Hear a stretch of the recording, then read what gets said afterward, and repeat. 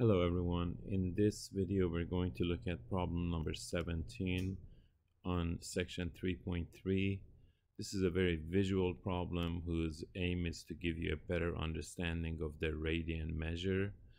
And as you know, an angle whose measure is 1 radian is one that corresponds to an arc whose length is exactly 1 radius. So in this case, they've taken the circle and they've broken it up into 0.2 radian increments. So that's 2/10 of a radius along the circle. That's 4/10, 6/10, 8/10, 1 radius, or corresponding to an angle of 1 radian. That would be 1.2 radians, 1.4, etc. So now they want to know at least one angle, one positive angle, meaning measured counterclockwise, whose sine is negative 0.55.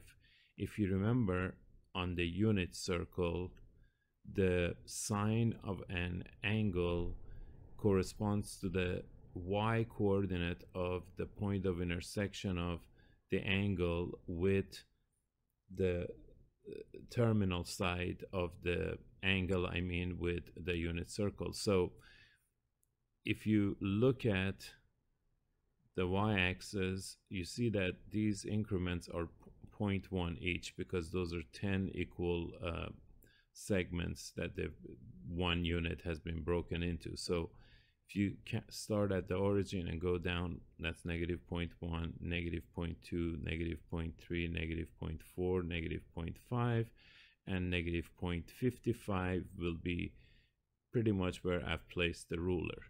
So we can see that there are actually two positive angles we can see. One is starting here and going all the way to here. That would correspond to a y value of negative 0.55, and one would be over here. Now, the nice kind of symmetry that exists with multiples of pi doesn't really exist here. So we have to see which one of these, this angle here or this one here, lends itself better to approximation. And we can see this one lies pretty much exactly halfway between those two tick marks. Not quite as much with this one.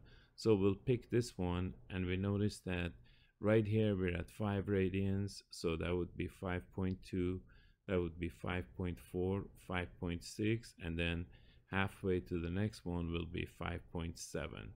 So that's where we get our answer of 5.7 radians for the one positive angle whose sine is negative 0.55.